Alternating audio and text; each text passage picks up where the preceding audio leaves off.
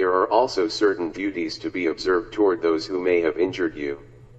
For there is a limit to revenge and punishment, nay, I know not whether it may not be enough for him who gave the provocation to repent of his wrongdoing, so that he may not do the like again, and that others may be the less disposed to do as he has done. In the public administration, also, the rights of war are to be held sacred, while there are two ways of contending, one by discussion, the other by force, the former belonging properly to man, the latter to beasts.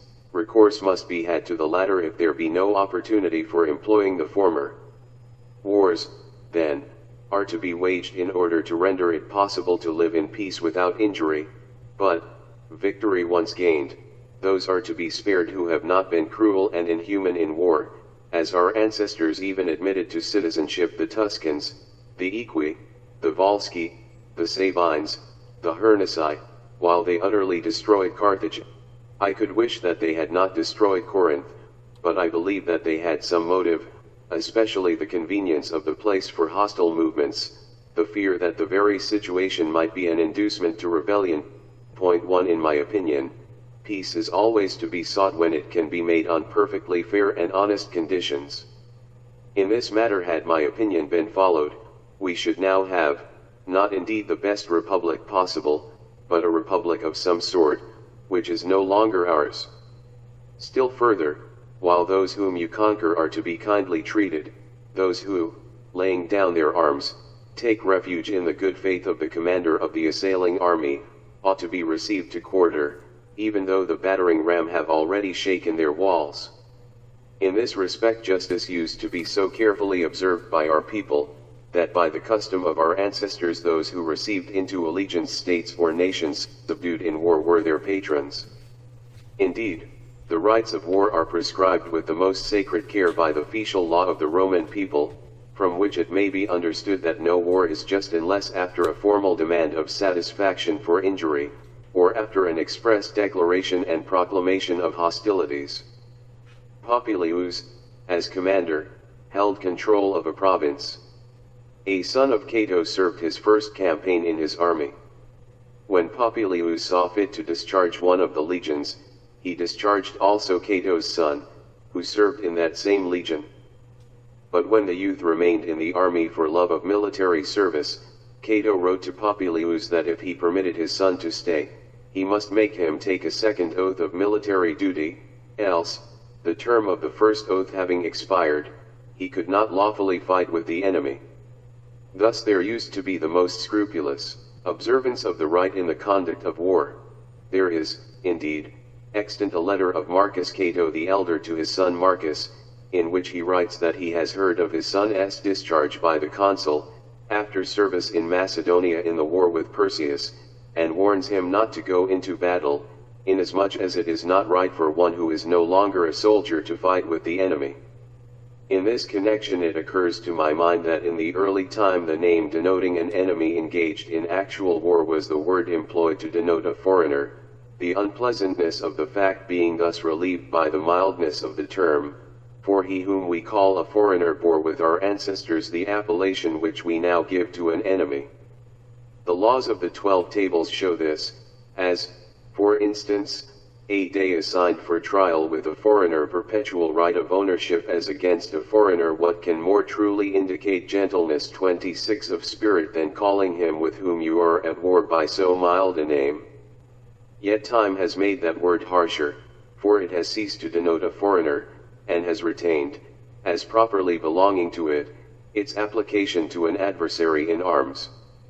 Even when there is a contest for power, and fame is sought in war, there ought still to underlie the conflict the same grounds that I have named above as just causes for war.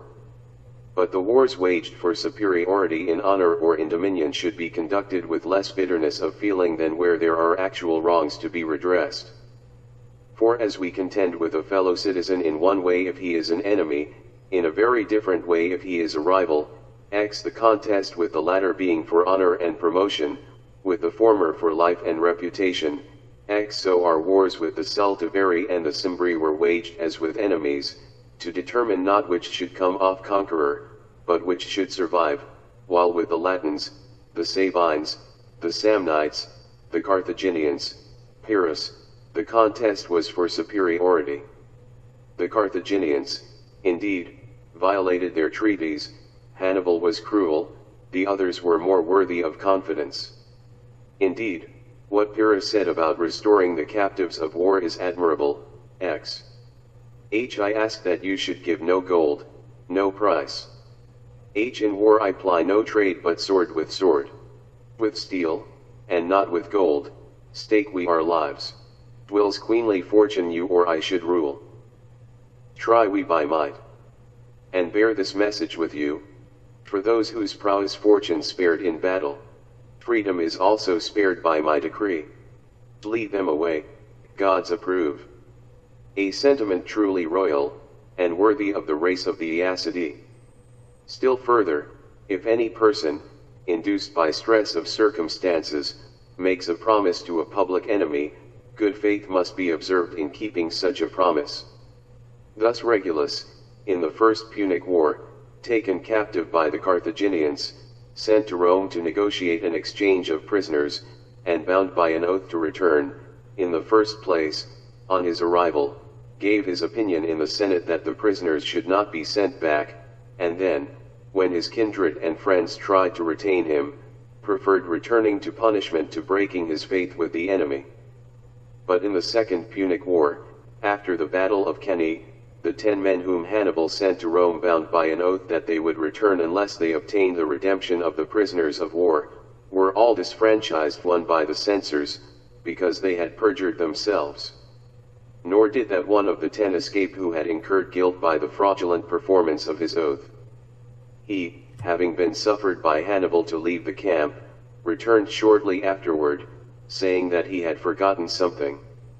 Then going out again from the camp, he imagined himself acquitted of his oath, and he was so in words alone, not in fact. But in a promise, what you mean, not what you say, is always to be taken into account. The most illustrious example of justice toward an enemy was presented by our ancestors, when the Senate and Caius Fabricius sent back to Pyrrhus a deserter who promised the Senate to kill the king by poison.